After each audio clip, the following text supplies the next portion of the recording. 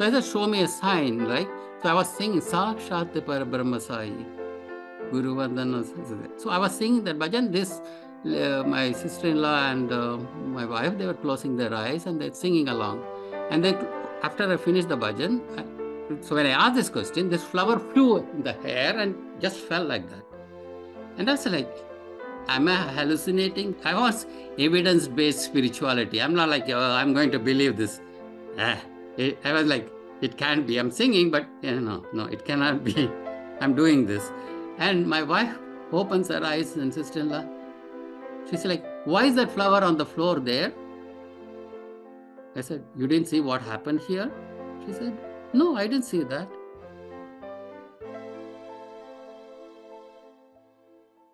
Sairam, dear listeners, welcome to Sai SOUL 100.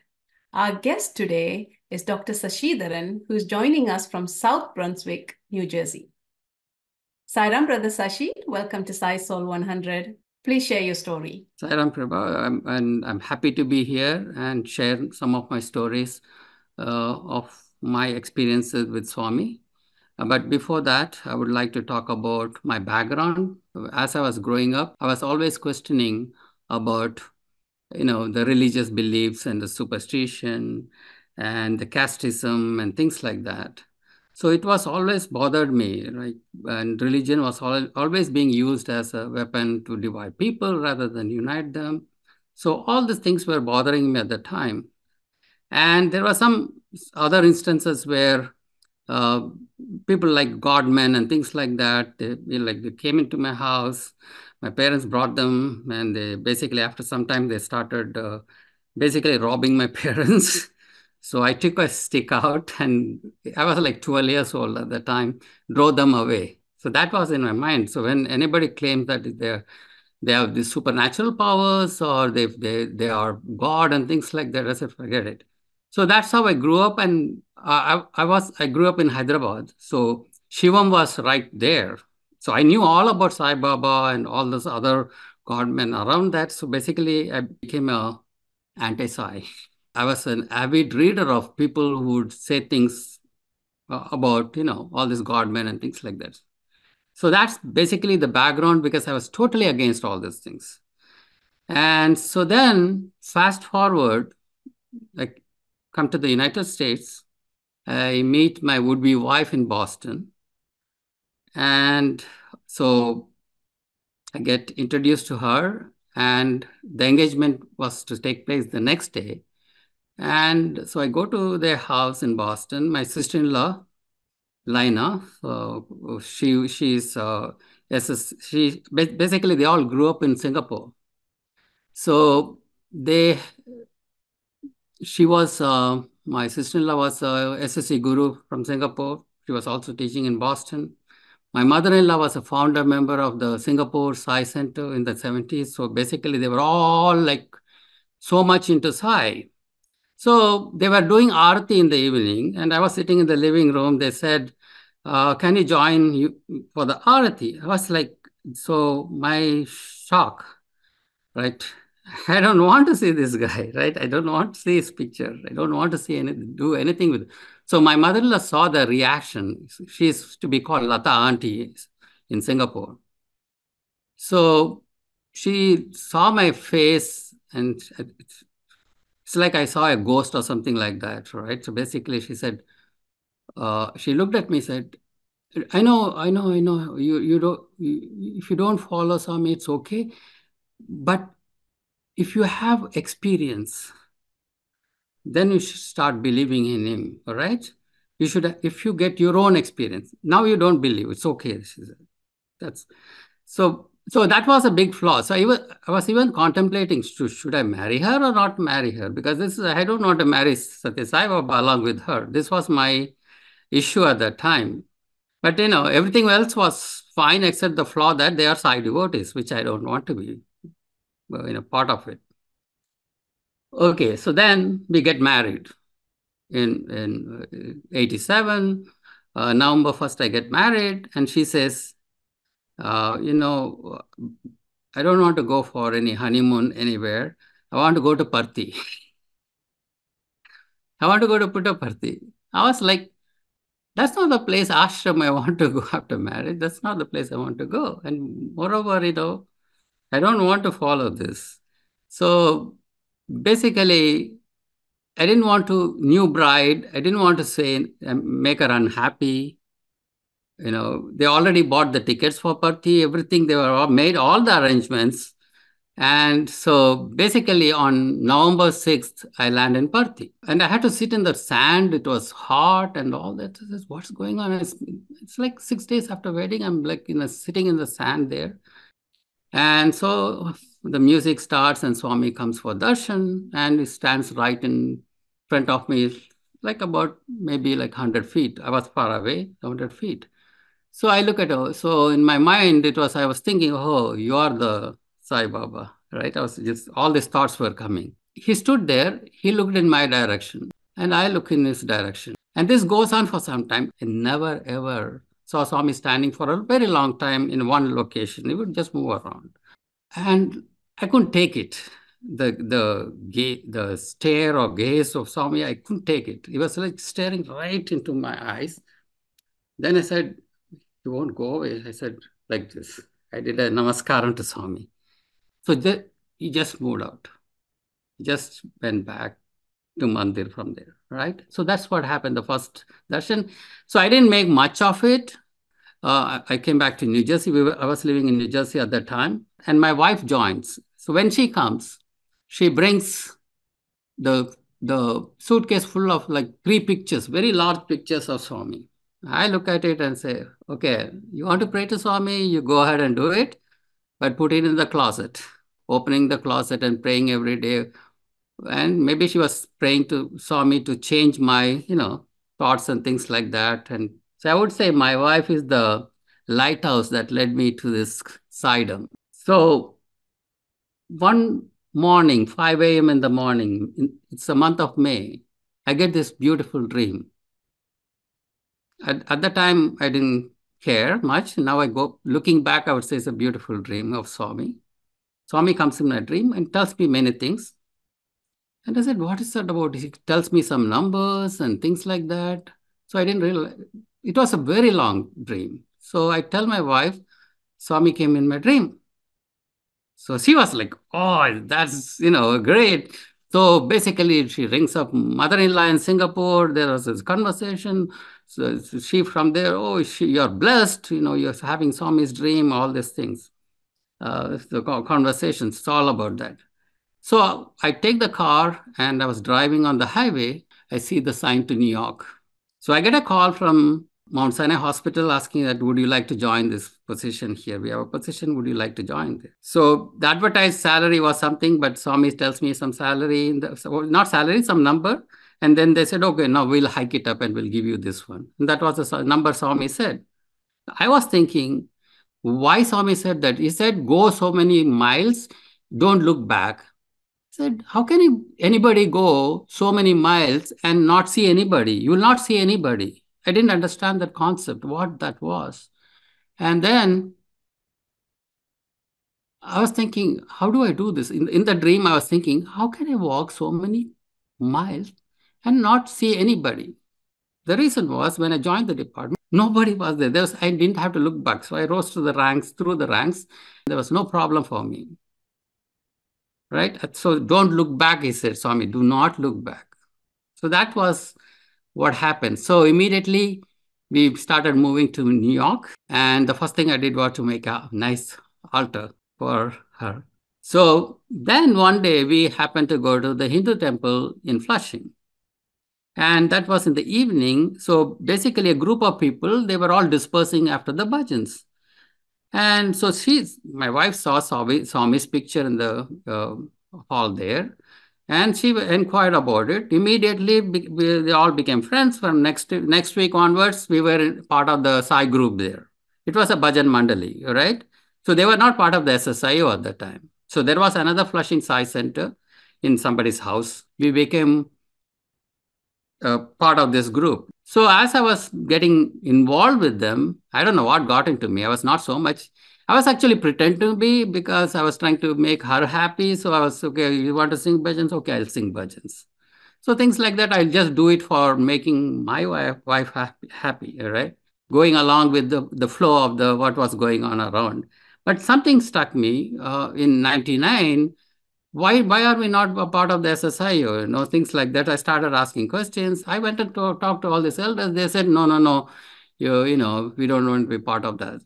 And there was this problem. Then we tried to convince everybody, then said, okay, we'll do it. So this was bothering me. Like, they're all very good friends. It's just that a thought came into my head and I convinced them. Then they agreed first and then they disagreed later on. So I said, what's going on here? So I said, should I go forward or not? I was asking this question to Swami, right? Show me some miracles. So in 97, I happened to go for the Ratha, inauguration of the Ratha Yatra and the Paduka Puja and all that. So we were like about 2,000 people who attended that program. And so Swami said, oh, you're all liberated, all those who participated. So I was actually supposed to pull the Ratha, which golden chariot, but then there was some issue. Then the Swami said, my students will pull it. So that was the story. So I brought that padukas. So padukas were kept there in front of the in Swami's picture, and there were two flowers we keep every day. Two flowers. This is at your home? Home. You brought the padukas to your home? Yeah, yeah. Yeah, padukas, we brought it home, special padukas, and we always keep those flowers on the. So I said, show me a sign, right? So I was singing Sakshat Parabrahma Sai. Guru Vandana. So I was singing that bhajan. My sister-in-law and my wife, they were closing their eyes and they're singing along. And then after I finished the bhajan, so when I asked this question, this flower flew in the air and just fell like that. And I was like, am I hallucinating? But like, I'm scientific. I was evidence-based spirituality. I'm not like, I'm going to believe this. I was like, it can't be. I'm singing, but no, it cannot be. I'm doing this. And my wife opens her eyes and sister-in-law, she's like, why is that flower on the floor there? I said, you didn't see what happened here? She said, no, I didn't see that. She thought I threw the flower like she got mad that I took the flower and threw it on the floor. My skeptical mind, I was like, no, no, no, this is not happening, right? This is not true. So I told my friends that day I saw this. So I would not believe also if somebody comes and tells me flower flew in the air. I've seen flower falling from the pictures. And I say, oh, it's gravity. This is against the gravity, it's going up. So I was like, it can't be. So again, I was not convinced. Then all the Swami's pictures started oozing, like some syrup started coming out of Swami's pictures. There were other pictures in the room, none of them had, but only Swami's pictures. You saw all this. We basically collected that liquid for almost a week. So these things were going on. So I said, you're going ahead and forming the center. July 4th, 1999, center was formed. So at that time, they said, you have one center. So the Goldstein was the president at the time. And he said, you have a center there about only 1 mile from here. So why two centers, right? So it so happened, they said, at that point, they were closing the center. They said, we cannot run this center anymore. Can you take it over? So there was no two centers. So one Flushing side, which was started in like about 74 or something like that. So one of the oldest centers in New York and the US also. And that's how we became one center, right? So everything was fine. But still, some people left because they didn't want to be part of an SSIO. Because they said, organization, there's rules and regulations. We want to be free. We don't want to be part of all these things. So we don't want to be told how to do arati, how to do this thing. So I said, fine. But it bothered me. So I wrote a letter to Swami saying that I'm coming to Parthi and I want to speak to you. If I did everything right, you will speak to me. If not, will not speak. So I will come back and say, dismantle everything I did. This was my resolve at the time. So I go to Parthi. So I go to the mandir. Swami comes for darshan. And he goes around, goes back to the mandir. He didn't come to talk to me. And this was Guru Purnima time. Cyclone Hall was packed, over 10,000 people there. So Swami's made some vibhuti to others and just went back into the mandir. He was stepping into the mandir. I said in my thought, Swami, you're not coming to me, right? I was just looking at like, Swami, are you not coming to me? So that means I did everything wrong, right? So I should just go back and apologize to my elders and just dismantle everything I did. From there, he just takes a turn, 180 degrees, and looks in my direction. This was like about 200 feet away. He turns back, comes straight to me. I had all these thoughts. I said, I may not have time, and also I may not say anything. If Swami asks, I may not be able to even open my mouth. So let me write down all the things I wanted to ask. So I had a letter pad. And in those days, they would allow you to take a pen and a pen. Afterward, they stopped all that. So I wrote everything, right? Then I bundled that with the packed that all the letters and this sheet of paper. I wrapped it around. So I looked at Swami and I was dumbfounded. I couldn't speak. And I offered the letters to Swami like this. Swami said, Okkakati vidi vidiga ibumu. He said, one by one, take the letter. I was put a rubber band and all that. So there were like 20 letters or something like that. So I would take one letter, I'll give it to him, he will smile. One letter, I'll smile. Then gave the letter where I wrote. So I asked Swami everything. So Swami said, I'll take care of it. I know everything, I'll take care of it. And he went back. So I was convinced. We came back, and that was the story where how I got more and more involved with all these activities. If you ask me, did you transform after becoming Sai devotee? I would say I don't think so much, because like the religion thing, Swami says there's only one religion. That's the religion of love, right? And that's exactly I was thinking before even I knew Swami. I was thinking religion should be uniting people, not dividing them, right? So Swami says there's only one caste of humanity.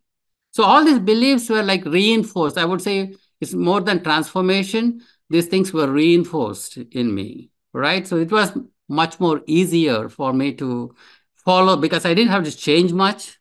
Then, of course, so many dreams of Swami, like every year I'll have like two dreams. One such dream it was in 88, immediately after moving to New York. Swami comes to my dream and gives me like a Vishwarupam, like he basically attains a cosmic form. Swami is becoming bigger and bigger and bigger. And I was like, there is Swami in the dream I'm saying and following. And end up in Puttaparthi. And when I reach Puttaparthi, Swami asked me to sit. So he makes something for me to eat. So he gives it in my hand, I eat. And I see all around, they were performing all this uh, chantings and all this, homagundams and things like that were all were there. So I was thinking, what is this dream? 2006, I go for a scientific conference, and that is the time they were having the Atirudra Mahayagna. So they were building. When I was in the veranda, and the guys who were in charge, I was talking to them at the time, they were building this. It just came back to me after 18 years or so, the whole picture. Then I said, is Swami going to talk to me? Right? Because he made something and gave it to me. Right? So I was sitting there in the veranda. So he was talking about, well, if the smoke comes, where will it go? He was doing this. At that time, another professor tells Swami that there's a Dr. Shashidharan sitting at the back.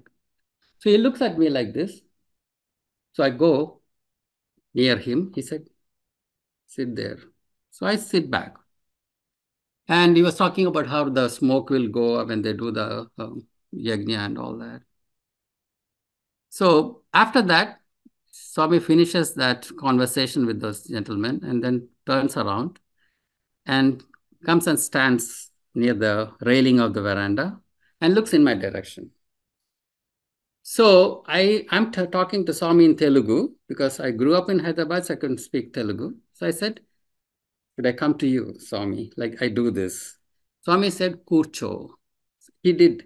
So the rest of the people didn't hear what was the conversation. They all said, oh, Swami is giving Abhayahasta to everybody, right? They were like always, all of them like doing this, and I'm doing this. Swami said, no, I will come to you. You don't come to me. So that's how I became, uh, you know, part of this organization, and I started following Swami. Sairam, Brother Shashi, what a wonderful journey from truly an anti-Sai. It was a blessing to marry your wife, but then you also had to marry Swami. Swami came into your life that way, and the transformation that you had gone through in moving from scientific mind to recognizing that Swami is beyond science is truly a journey that Swami has blessed you to have, right? And it's just to watch the flowers go defy the gravity and to fly off and fall below, and for you to witness that. Swami wanted you to see it. So he was challenging your scientific mind so that you recognize that scientific mind is important for the science environment, but Swami is beyond that, Yeah, right? Swami says that science ends where spirituality begins in one of Yes. the discourses. So, but when you do science, you're always trying to evidence-based medicine, evidence-based spirituality. So that's how you approach it. You want to have some evidence. You need to have that, be able to feel. So people ask, do you see current? No, but I can feel current. So And also Swami does say that I know everything, I will take care of it. Right. yeah, And it's true. I mean, your journey is like that from the beginning, whether you knew it or not. Swami yeah, knew, and he's mm, completely taking care of it. And again, this analogy of Swami is coming to you. yeah. And you're saying that you didn't transform because you already had the belief system, you all had the questioning mind, right? You already had the values, but without Swami in your life. But now Swami is coming and reinforcing you that the values that you have is perfectly fine. You just need to understand there's something beyond Yeah, science. that's And what I see it as, like more than a reinforcement rather than transformation, because already there that the grain of the faith and everything was there. It needs to be rekindled and things like that. Sairam, Dr. Shashidharan, thank you for joining Sai Soul 100 and sharing this wonderful stories. Okay, thank you, Sairam. Sairam, dear listeners, thank you for listening to Sai Soul 100 with Dr. Shashidharan. I'm Prabha Swaminathan. Until next time, Jai Sairam.